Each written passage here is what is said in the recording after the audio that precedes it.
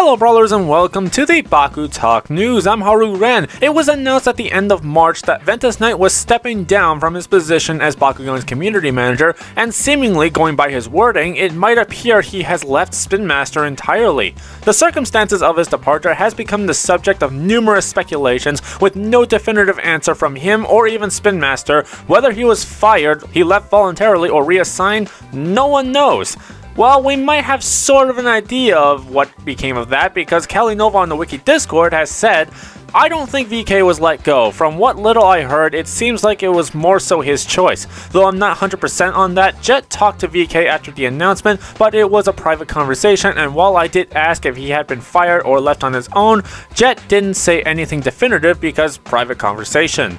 They had him doing a lot of other stuff outside Bakugan and community and social media management, which tends to happen at corporations in the US, which is very annoying when the job you apply for is described as one thing and then ends up being a ton of other things. VK's whole deal is unfortunate, but really didn't sound like he got fired to me. Alas, speculation doesn't do any good. I just hope he's doing well." Callie does make an excellent point though. A huge corporation like Spin Master will more than likely assign you to a job and then have you juggling other jobs as well, so it would not be a huge shocker if Ventus Knight said that's enough and left on his own accord. It would also partially explain the lack of activity from official Bakugan social medias. However, as Callie said, this is still speculation and nothing is still made clear to us. We reached out to Ventus Knight for comment on the situation, but as of the time of this recording, he has still not responded, and honestly I doubt we will get a response because his account is more than likely run by Spin Master.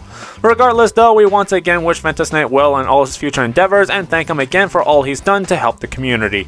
But on to our next story, it seems we may have the next wave of Geogans revealed.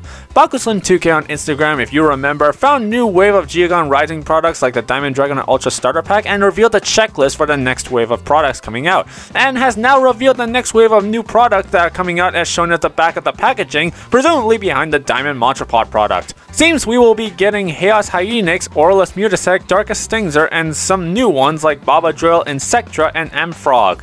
And actually on the Wiki Discord, user Ren, no relation by the way, posted Amfrog's Geogan card at the end of March, and this is interesting because it's a 4-cost, 1800 6 damage with Victor T. The T is a very unknown mechanic, with many people joking that it's a T-pose, but this is going to be a brand new thing and not something we have seen before. There is no official ruling about it yet, whether this is a new ability or a short generalization of something that's already established. We asked if we could get some clarity about it, but as of the time of this recording, they have not responded. We will be sure to update you once we have an answer as to what this is. Ivan Kevin has posted on Instagram that Darkest Stinger will have 1300 B power, but no other details were given. And also the Elemental Spartillion, which looks pretty cool with its translucent plastic in certain parts of the mold mixed with just solid gold on its main body. And on the subject of more new releases, DM Wrath on the Bakugan Reddit found an Amazon sponsored listing for a pre-order of the Geoforged Dragonoid, the capstone toy for Geogan Rising. But right now, as of the time of this recording, if you went to the actual listing, you get the dog error message, meaning this is not available to order. Either it's not available yet or they're not taking anymore. But at the very least, we do have a time frame for its release because the listing says it will be released May 31st, 2021. And as we've seen with past capstone stories, it could be sooner or later, but at least we get a general time frame.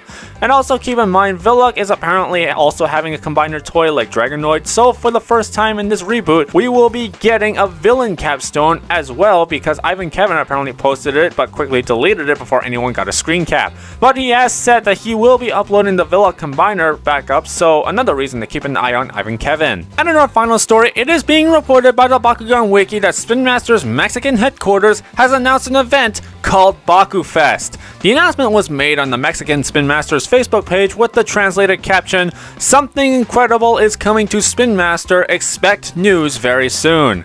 Thank you Google Translate."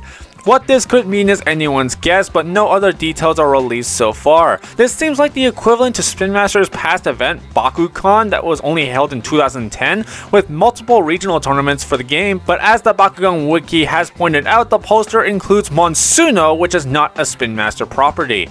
The poster also includes the legacy version of Dragonoid, so this is quite a big mystery and a very curious event, which begs the question as well, is this event going to happen in other places of the world or just Mexico? Guess we'll just have to wait and see. Ay caramba!